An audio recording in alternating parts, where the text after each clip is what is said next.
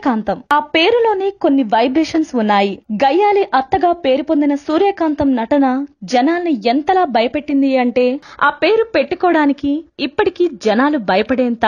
ఒక సావిత్రి, ఒక జమున, ఒక అంజలీదేవి ఇలా ఎంతో మంది కథానాయకులు చిత్ర పరిశ్రమలోకి వచ్చారు వెళ్లారు. సూరమ్మత్త మాత్రం ఒక్కరే. సూర్యకాంతం తర్వాత ఎంతో మంది అత్త వేషాలు వేశారు, ఇప్పటికీ వేస్తూనే ఉన్నారు. కానీ సూర్యకాంతం గారిని బీట్ చేయలేకపోయారు. సినిమాల్లో కానీ సీరియల్లో కానీ అత్త పాత్రలు వేసేవారికి ఇప్పటికీ సూర్యకాంతం గారే స్ఫూర్తి. సూర్యకాంతం తూర్పు గోదావరి జిల్లా వెంకట కృష్ణరాయపురంలో తన తల్లిదండ్రులకు 14వ సంతానం. 6 ఏళ్లకే పాడడం, నాట్యమాడడం నేర్చుకున్న సూర్యకాంతం గారికి హిందీ సినిమా పోస్టర్లను చూసి సినిమాల వైపు ఆకర్షితులయ్యారు. అలా చెన్నై రైలెక్కి సినిమా అవకాశాల కోసం వచ్చేశారు. వాస్తవానికి సినిమా హీరోయిన్ అవుదామని వచ్చిన సూర్యకాంతం గారికి హీరోయిన్ గా అవకాశం వచ్చింది. కానీ ఆ సినిమా షూటింగ్ లో కారు యాక్సిడెంట్ అయి ముఖానికి గాయం కావడంతో తప్పుకోవాల్సి వచ్చింది. చిన్న చిన్న వేషాలు వేస్తున్న టైంలో ముంబై వెళ్లి బాలీవుడ్ లో నటించాలనే కోరికుండేది సూర్యకాంతం గారికి. అత్త పాత్ర చేసిన తర్వాత బాలీవుడ్ లో ఒక సినిమాలో హీరోయిన్ గా అవకాశం వచ్చినప్పటికీ వదిలేసుకుంది సూర్యకాంతం.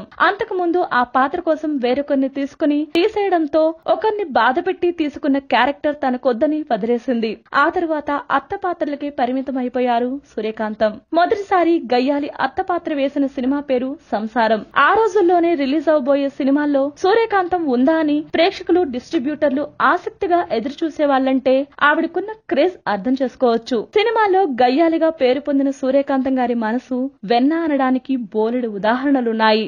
అవసరమని వచ్చిన వారికి కాదనేవారు కాదు, అవసరం అనిపిస్తే ఖచ్చితంగా కుదరదనేవారు. నాగయ్య గారు ఎంత పెద్ద నటుడో మనకు తెలుసు. ఒక సినిమాలో అతన్ని తిట్టే సన్నివేశం షార్ట్ అవగానే అతని కాళ్లపై పడి క్షమాపణ కోరిన మర్యాద తత్వం ఆమెది. నువ్వెందుకమ్మా బాధపడడం, నీ పాత్ర తిట్టింది నువ్వు కాదు కదా అని నాగయ్య గారు అంటే కన్నీరు పెట్టుకున్నారట.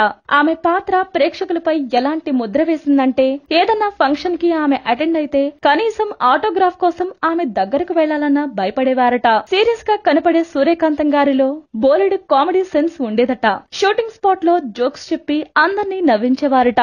షూటింగ్ కి వచ్చేటప్పుడు ఇంటి నుండి తినుబండారాలు తేవడం, షూటింగ్ దగ్గర అందరికీ పెట్టడం మాత్రమే కాదు, ఇంటికొచ్చిన వారిని భోజనం పెట్టకుండా పంపేవారు కాదట.